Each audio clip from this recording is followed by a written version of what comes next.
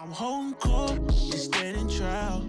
Why ain't I see you around back when? So now you got a hit record. So I mean, did life change for you at that point? The Domino comes out, you know, Yes. more opportunities. I'm gonna tell you this. arrived. Man, this opportunity I didn't even see coming. I'm mixing the last record of Sweet Potato Pie. Another gentleman named Andre Harris, rest in peace, who had a relationship with Harry O and Jay King from Club Nouveau.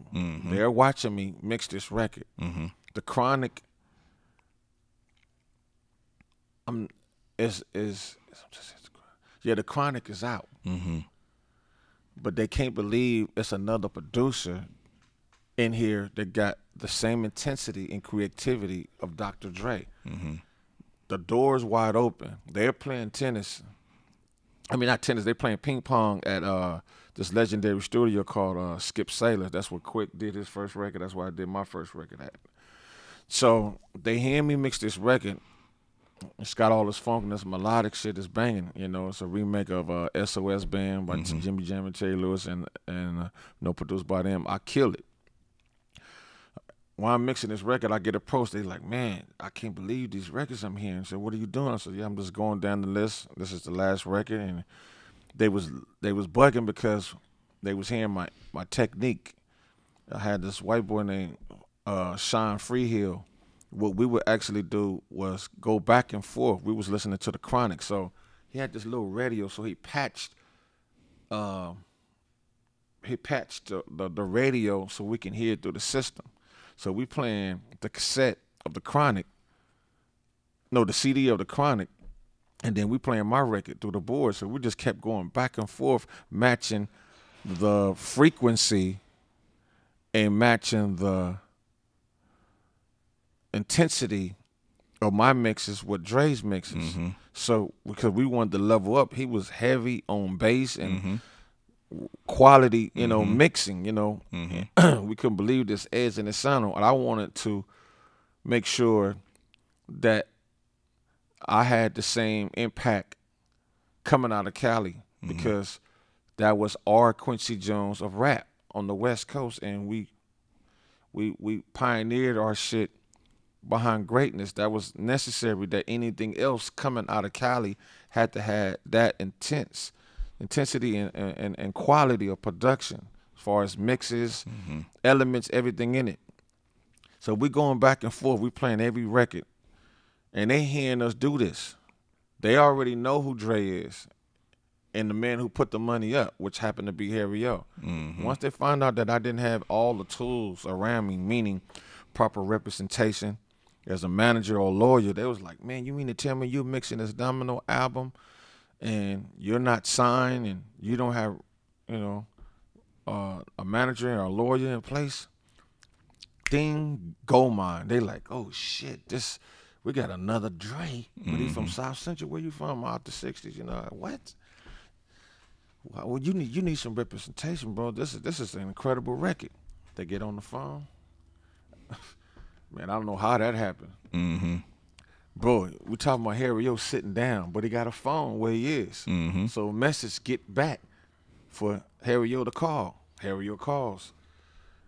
They tell him the scenario, and I get on the phone with him. I walk away from my mix, and that brother helped administrated my business and taught me the value of my production because I didn't even know what I was worth. Wow.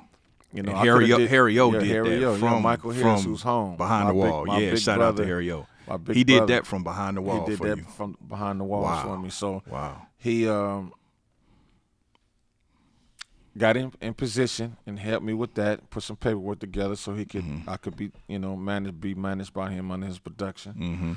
And he still had a relationship with Suge and David Kenner at the time. So, getting the representation and everything in place, they put the record out without my permission or without the proper documentation in place. Outburst did. Yeah, Outburst did. But it was still necessary for them to do so because timing is of the essence. So the record, the single's out. It's on the radios making noise.